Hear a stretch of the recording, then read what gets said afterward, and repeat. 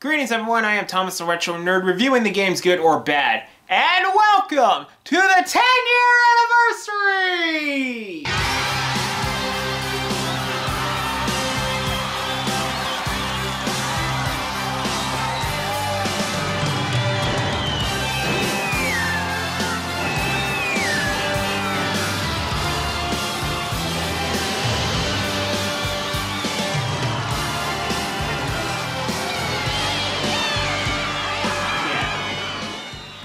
For those who just subscribed, welcome. I'm glad to have you here. For those who've been stuck around since the beginning, what can I say?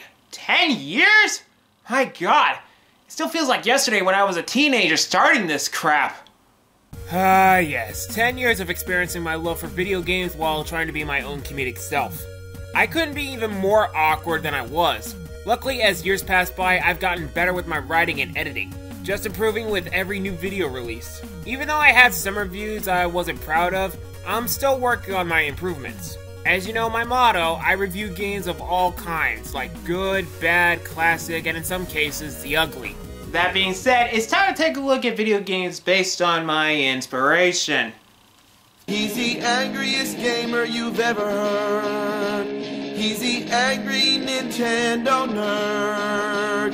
He's the angry Atari Sega nerd. He's the angry video game nerd.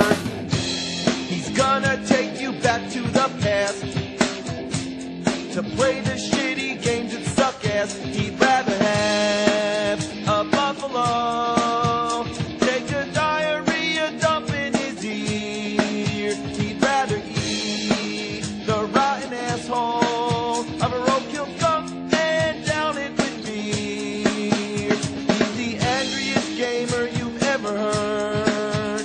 He's the angry Nintendo nerd.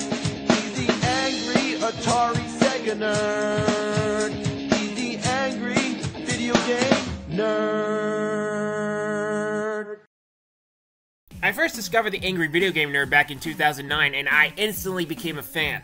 Even though the nerd keeps telling us to stay away from these games he covered, it couldn't stop our curiosity to check them out. There is a difference between seeing shit and playing shit, so I got curious about these turds. Now, just to let you know this one thing, just because I'm a fan of something doesn't mean I can't poke fun of it. I do have to say that the nerd has issues, especially when it comes to his reviews. I've already exposed his misuse of the Game Genie for the Game Boy. You shoved the cartridge backwards! In Ghostbusters, he's been going around in circles trying to get equipment to enter the Zool building. Dude! Maximize the 25 grand and then get your shit to enter the building!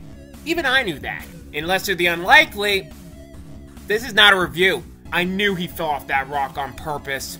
It's like he's not putting any effort into reviewing this game. Believe me, I'll get to this one someday. Lastly, we have E.T. on Atari 2600. Prior to the movie, the nerd refused to review that game. Even though millions of his fans keep spamming him with requests to review it, he still wouldn't do it. Every time he sees the game, he screams like a scared cat and weeps like a crybaby. It's like some sort of joke.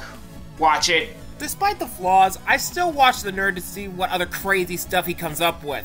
Even though that he started the angry game reviews, everyone has to remember it was Urinating Tree that perfected it. Well, take a look at this. Ooh, that thing didn't even touch me! So, reviewing the AVGN video games is a different approach here. First off, no, I'm not going to look at the AVGN games on a computer mainly because of Flash shutting down and making them impossible to play. I'm also not going to be looking at fan-made games like AVGN vs. Dr. Wily, which is a hack of Mega Man 2. Yes, I have this. I'm talking about the official games brought to us by Sam Beddos of Freak Zone Games, who was also a fan of the show and wanted to make a game based on it. The Angry Video Game Nerd Adventures was released to Steam in 2013. 2 years later, it got released on the Wii U and 3DS, and that's how I played the game back then. For this review, I'll focus on the remastered version of AVGN 1 and 2 Deluxe, though I would love to make a comparison between the two versions. Game number 1, the Angry Video Game Nerd Adventures. Okay, you can consider this as a re-review if you want. So the game begins with the nerd and his friends playing, what else? A shitty game. Then suddenly, a force sucked the nerd's friends into the TV. The nerd didn't escape long enough since he got pulled in by the nads. Now he's forced into a shitty game. You get a tutorial level with Nagi, who obviously patronizes you. In the new version, you can shoot it and get it out of your way. Can't do that in the original version. AVGN is a retro-inspired run-and-gun platformer where the nerd travels across 8 different levels. There's a level based on Castlevania, Assholevania, where the nerd goes through a castle with zombies, knights throwing axes, and even a boss battle with Dr. Jekyll and Mr. Hyde at the end of the stage. Ugh. A level based on Street Fighter 2010 titles Future Fuckballs 2010. God damn it! Fuckload of shit! Where the nerd has to deal with lasers that'll kill you instantly if you touch them, with robots that look like Rob. Do not even think about it.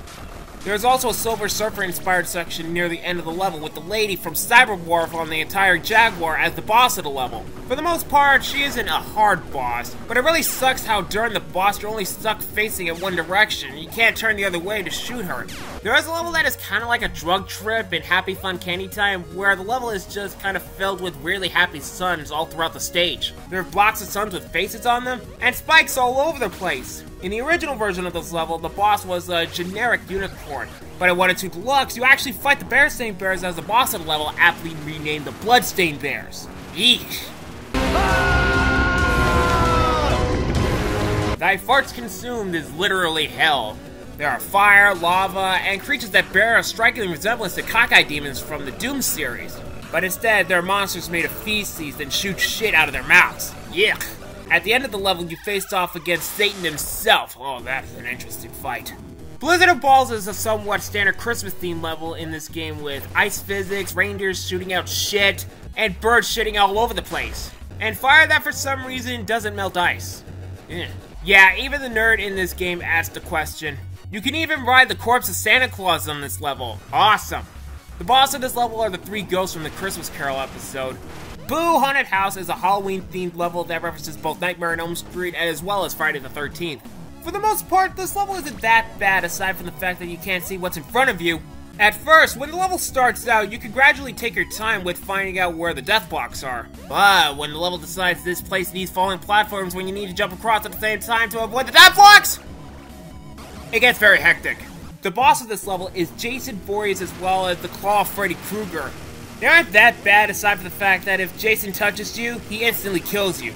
Dungeons and Dickholes is a fantasy-theme-inspired level where the nerd has to locate keys to use them to unlock locked parts of the level that you need to progress. Similar to Future Fuckballs 2010, there is an on-rail shooting segment that puts the nerd in the gameplay of a classic shooter, this time fighting the Giant Claw. He's not hard to take down and goes down pretty quickly, all things considered. And finally, there is a level based on the Atari Porn Games episode entitled Beat 'em and Eat 'em, where the dancer's all over the place, the nerd shoots tits, and even you bounced on a pair of tits to progress to the level. At the end of the level, you fight General Custer where he wants his revenge, alright. Custer jumps around all the time, and I don't even want to imagine what he's shooting at you. But overall, if you avoid and continue to shoot, he isn't that bad to take down, and is probably one of the easier bosses in the game. In terms of gameplay, like I mentioned, this is a game designed to harken back to the days of old-school side-scrollers that weren't the longest games, but were so hard that the length was based more on difficulty rather than the size of the game itself. The nerd is pretty standard in terms of controls, and you can shoot in 8 directions. But there are also a few different power-ups that the players can use to help them make the game a little bit easier. The stones don't really do much, but the Super Mecha Death Christ power-up is essentially a screen nuke. Really useful when there are a ton of enemies in front of you. And there's also the game graphic glitch gremlin, which freezes the game for a few seconds, allowing the nerd to navigate through parts of the level way easier. There's also the super scope that the nerd can find, which makes the attacks go up, but you will lose it in one hit. Shh. Along with the nerd, you could also find 3 friends that got sucked into the game as well. The guitar guy can shoot a wavy projectile that can pass through walls. He is fast, though he has a short jump. His speed is very useful during some of those death block sections. Motherfucker Mike has the shortest attack, but he can locate secrets in this level and has the highest jump. Though in the end, he seems rather useless for the majority of the adventure. My apologies, Motherfucker Mike. That leaves the bullshit man from you! It's bullshit! Pardon the pun, he is slow as shit, but he also has a double jump and a really useful bullshit attack. Quite frankly, the most powerful attack in the game.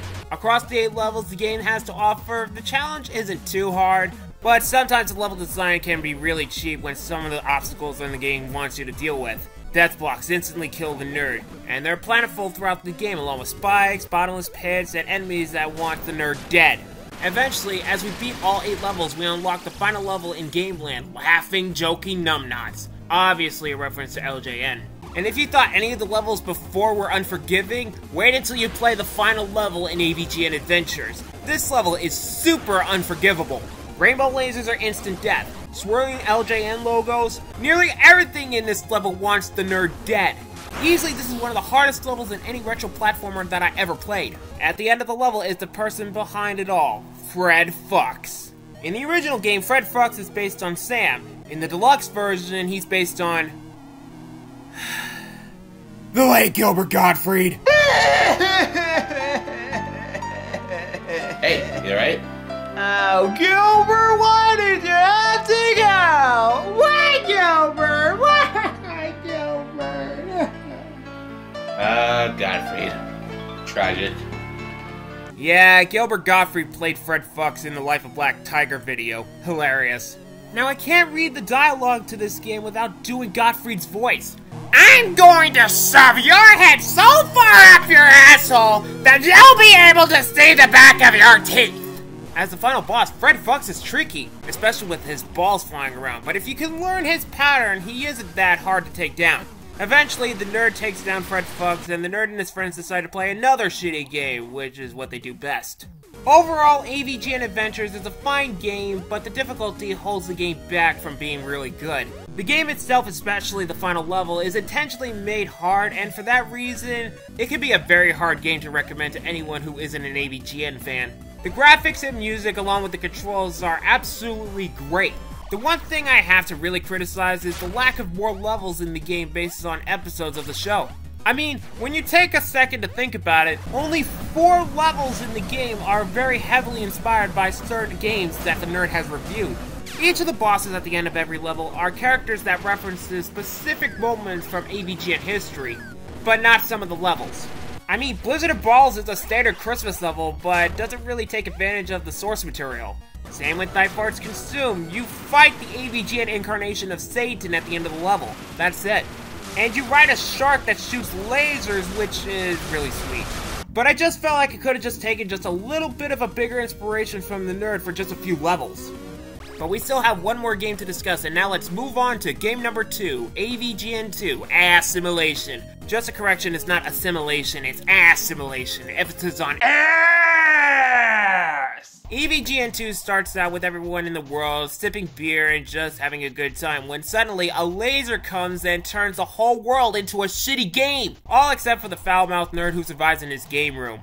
Eventually, the nerd wakes up and soon begins his adventure running into Fred Fox, who was the nostalgia critic in the original release of the game. Fred Fox wants all the pieces of the Fox capacitor. Why?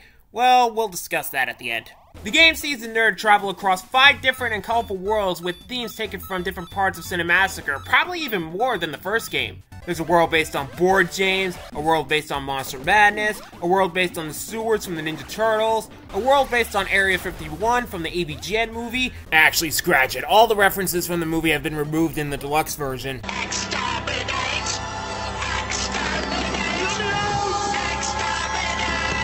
Maybe Sam lost the rights to it? I don't know, let's move on. And finally, there was a world based on Ninja Gaiden and Hong Kong 97.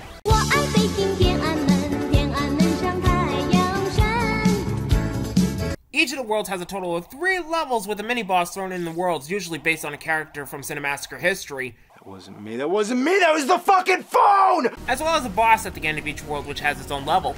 The gameplay itself is mostly identical to the first game, but it's still an old-school platformer that's hard as balls, but not hard enough to make you punch a hole through your TV and toss your controller out the window. However, unlike the first game, there are a number of improvements made to make it feel way more like an actual game that anyone can pick up and play to have a fun time with. First off, the level design has seen a tremendous overhaul since the first game, and it's just overall way fairer. There are still death blocks and spikes, but they aren't as plentiful as before, and instead they're spread way more thoroughly throughout the level. Secondly, the nerd can receive upgrades to make the adventure way easier. There are the shoes that let the nerd to wall dash, similar to how it works in the Mega Man X games. There's the power pad that allows the nerd to glide in the air. There's a laser scope which the nerd can use to help locate secrets throughout the stages, like hidden blocks to walk across and hidden items and beer. The NES Max can be used to allow you to charge up your zapper to have a more powerful shot. The Power Glove allows you to punch through blocks, making some levels easier, as well as discover secrets in certain levels. And finally, the Super Scope allows you to have a way stronger attack as default, rather than the Zapper that the Nerd carries. Don't feel scared if you couldn't find the upgrades the first time. There will be a purple question mark on the world map indicating which of these levels you can find these upgrades on. Another big notable improvement would be the new power-ups that make the adventure much easier. Beer kegs, as they allow the Nerd to replenish his health completely with the press of a button. This is probably my new favorite power-up, and I find it very useful in this game, especially through those levels and boss encounters that you have trouble with. There's also a spread shot, which is very useful, but like the Super Scope in the first game, you lose it if you get hit once. Yet collecting another one upgrades your spread. F-bombs are exactly as they sound. A power-up which is a bomb that has a throwing arc with an F on it. Eventually, if you beat all 5 worlds, naturally you'll unlock the final 2 stages of the game. One is very much based on the Virtual Boy with red and black filters that is the hardest level of the game. I never drank Rolling Rock before, but after playing this game,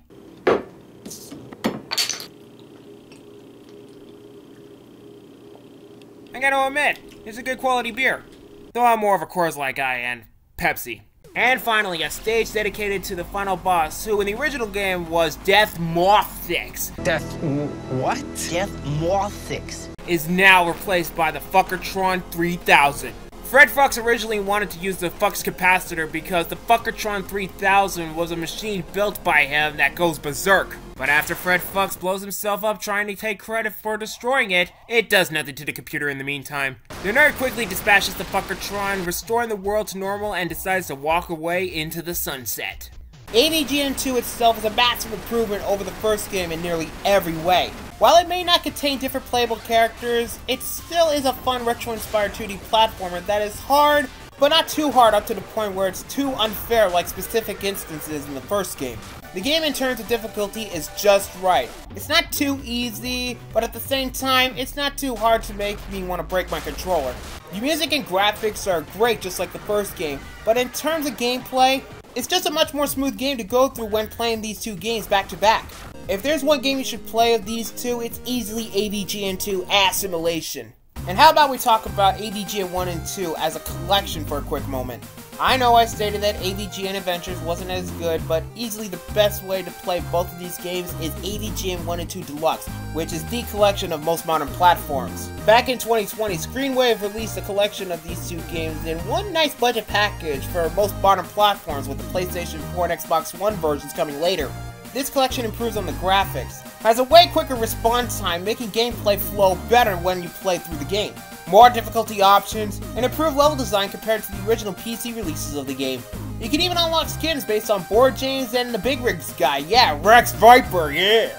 And also in the first game, there are now collectible NES cards that are originally in AVGN 2. There are also some hidden shit pickles in each level as well. So, compared to the PC version, this is the version I would recommend if you want to play these two games.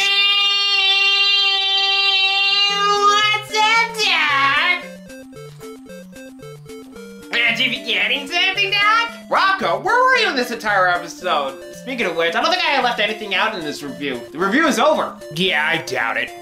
Thomas, there's a third unlockable game in the AVGN 1 and 2 Deluxe collection once you beat both games. It's called Tower of Terror. Oh yeah, you're right. Let's talk about that real quick. The Tower of Torment picks up right where the second game ends. As the Nerd is heading home, a certain voice calls out to him from a castle, the Nerd telling him his game sucks. The Nerd, wasting no time, sets off to a UFO, which just happens to be there for some reason. Heading off to the castle, the Nerd decides that it's hunting season. Tower of Torment is a 3-level game that has a ton of polish and love put in it. All 3 of these levels are the perfect difficulty, and they are really fun to play through to boot. The first level is a traditional platforming level, and it's really fun, yet difficult. The second level is one where you need to avoid a big rigs truck throughout the whole stage, and I love it how it references that it goes faster in reverse. And the final level works a little bit like Kid Icarus in Mario 3, where you have the mechanic of going on the other side of the screen by walking off screen. Eventually, at the end of all this, you fight Bugs Bunny. We're like in the Crazy Castle episode! In the second form of the fight, you have to avoid all the projectiles and then shoot him in the asshole. What in the meat canyon fuck nuts is this? With all that, the Nerd gets blown up and sent straight to hell. What an asshole! Yeah, die, motherfucker, die, motherfucker, die, die, motherfucker, die, motherfucker, die. Tower of Torment is a nice addition to AVGN 1 and 2 Deluxe, and it's easily a joy to play through. All 3 levels are very well made, and I hope that everyone who is an AVGN fan gets to experience it. So that was AVGN 1 and 2 Deluxe, a great package for those hardcore fans of the nerd. Now, this is only part 1 of my 10-year anniversary celebration, because there is something I wanted to do since I started this series, but I never managed to do it. But I think the best way to do it is to review the big gun.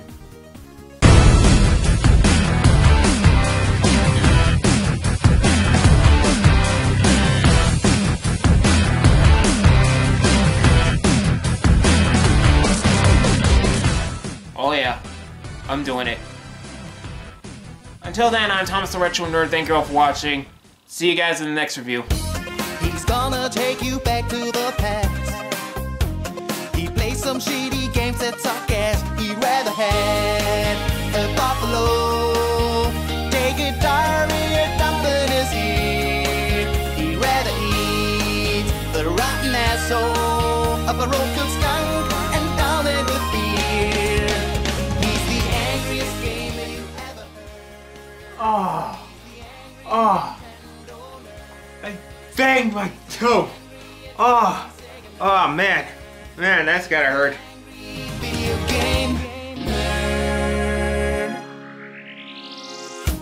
He's close to puke all over his feet while playing shit that no one can beat. He just can't take it anymore. Although he won't stop till he's past level 4.